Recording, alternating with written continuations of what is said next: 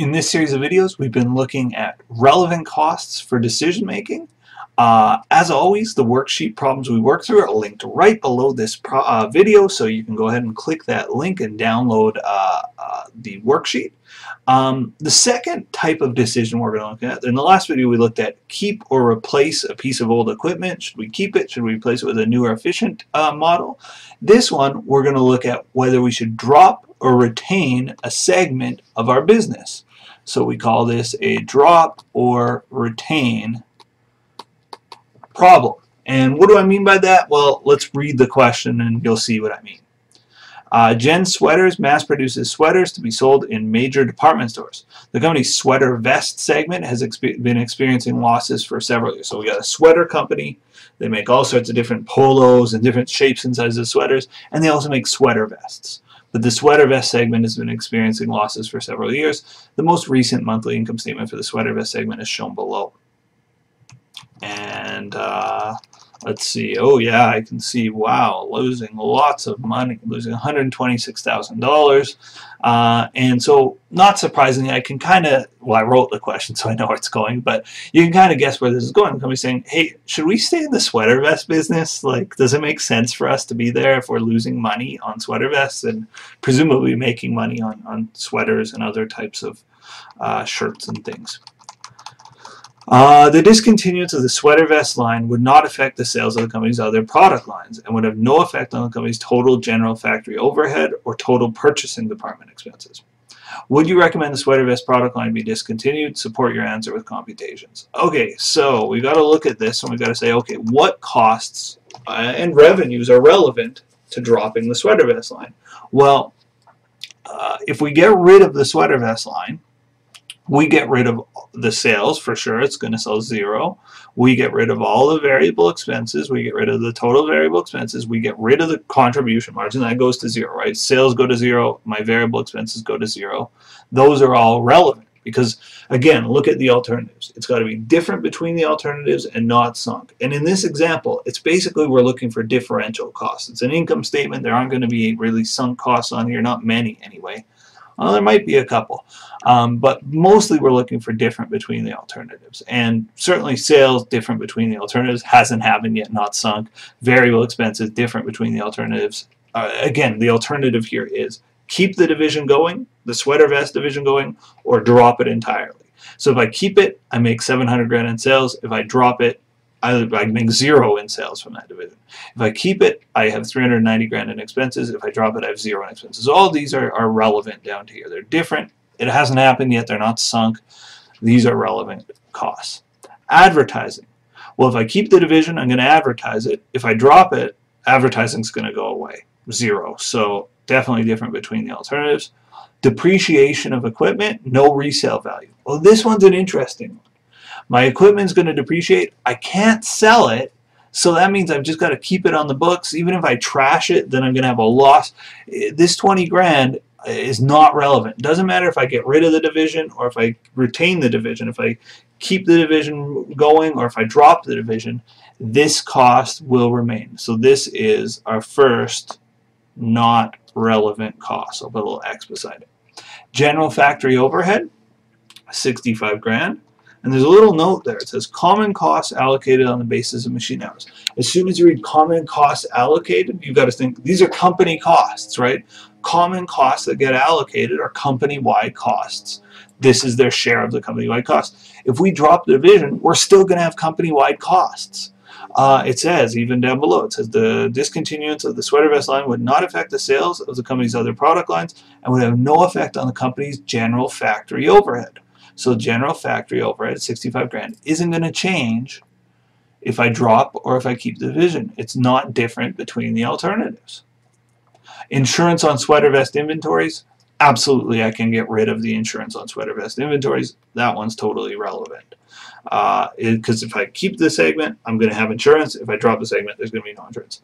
Purchasing department expenses is the two asterisks. As soon as I read common costs allocated, I'm thinking not relevant. And there's even more to note here.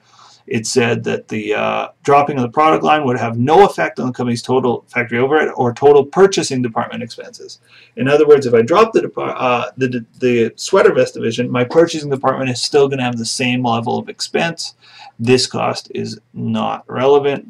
Salary of the sweater vest manager, unfortunately for him, he will be let go if there's no sweater vest division, so his salary will be 0 if there's no division, and it'll be 45 grand if there is a division. So, looking through this, we can go about it a couple of different ways.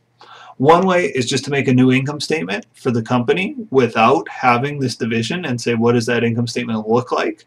And maybe I'll do that quickly beside here. So let me do that actually really quickly. So my sales will be 0 if I drop the division. My variable expense is 0, 0, 0, 0, 0, 0. My advertising will go to 0. My depreciation of equipment will stay at 20. My general factory overhead will stay at 65 because I don't lose it. My advertising, that was 97, will be 0. Not advertising, rather. Insurance will be 0. My purchasing department expenses, unfortunately, I have to keep them. They'll be 50. My salary of the sweater vest manager will be 0. The total here, 20 plus 65 plus 150 is 20 plus 65 plus 50, rather, is 135. So, scrolling down a bit, overall, I would lose 135 if I drop the division because I'm stuck with those expenses. Basically, it's how many expenses are we stuck with? We're stuck with 135 grand in expenses versus 126. We're 9K better to keep the division going. Now, another way of looking at this and another way of computing this, because that wasn't really a proper relevant cost analysis, let's look at what's relevant. The first thing that you look at in dropping a division is you lose the contribution margin, right? You lose the sales and the variable expenses. So I'm going to say CM lost, and our CM lost is 212 grand. So that's the bad news. And you kind of accept that because you go, okay, I'm going to lose some contribution margin, but I'm going to save on fixed expenses. Fixed expenses saved. And the fixed expenses we save on are all the relevant ones, all the ones with check marks, 61, 97, and 45.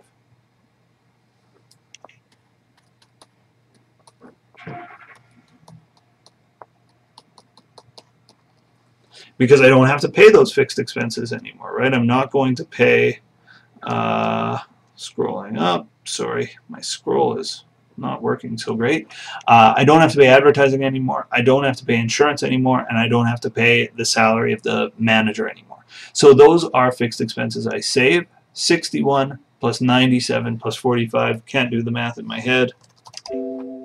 61 plus 97 plus 45 is 203 grand. So I lose 212 grand of contribution margin, but I save 203. Overall, you can see I'm $9,000 worse off. Now I should have noted what the fixed expenses saved were: advertising, insurance, and salary.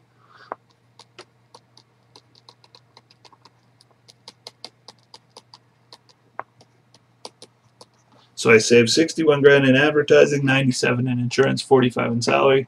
So my total fixed expenses saved are 203, but you can see I lose 212 in contribution. So my net benefit, in this case it's not a net benefit, it's my net loss from dropping the division.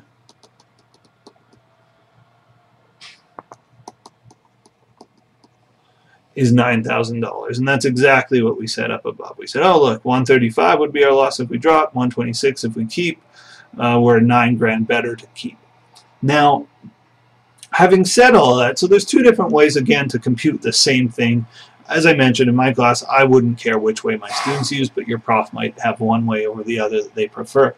Having said all of that, if you're running a company and you've got a division losing $126,000 every year, this is short term. In year one, you're better off to keep the company, keep the division going. if the alternative is just not to make any money from it. So in the long term, though, if your division is losing money year after year, quarter after quarter, you've got to do something. I mean, this isn't like, just because we're saying, oh, you're $9,000 better off to keep the division, doesn't mean long term you should be keeping this division or not trying to make it better, right? It's not sort of, we're not saying, hey, everything's great in this company. What we're saying is, there's a problem, it needs fixing, but dropping the division will put us $9,000 worse off than keeping it going. All right, that's it for this part of the video. In the next part, it's a make or buy decision.